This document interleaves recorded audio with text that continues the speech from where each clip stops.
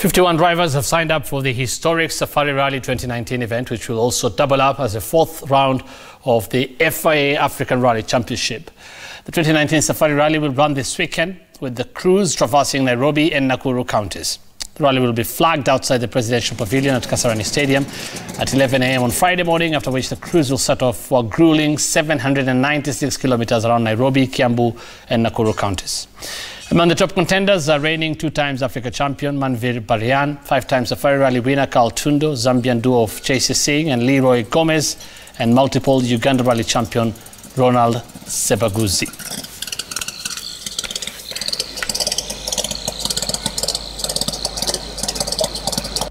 Today might not be an expert today because we'll be practicing. The list of partners is growing, and next year KCB has also committed to continue working with us. So in terms of preparedness and ensuring that this event is sustainable, we don't have any challenge. We are prepared. I hope on the 7th they will announce that WRC is back and you will see us in step.